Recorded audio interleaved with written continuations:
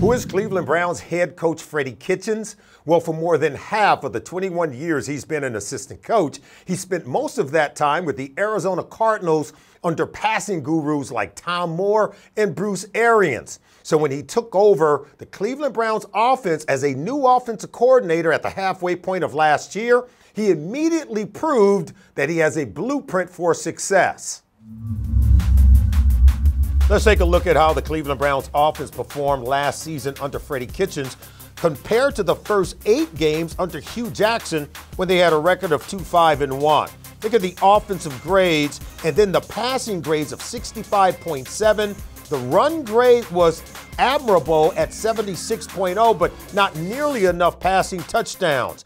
In the last 8 games with Baker Mayfield under center and Freddie Kitchens calling the plays, the team went 5-3. And look at the grades across the board. 83.3 in terms of total offense. The passing grade and run grades are all up compared to the first 8 weeks. And look at the total touchdown passes. Baker Mayfield was lighting it up, including the explosive pass plays of 15 yards or more. So clearly the offense exploded during the second half of the 2018 season when Freddie Kitchens was dialing up the plays. Now we're going to take a look at the blueprint or the play design that allowed Freddie Kitchens to have an explosive offense for the Cleveland Browns. This trio of receivers is called a bunch formation. Now the route combination is designed to flood the outside zone. It's the perfect route design to beat any zone coverage inside the red zone. If the Colts were in man coverage, then a route combination using picks or rubs would be most appropriate. The use of all 3 receivers to flood the zone at 3 different levels, making it impossible for the defense. When the quarterback bites up on the short route of the goal line, he leaves a clear opening in the back of the end zone.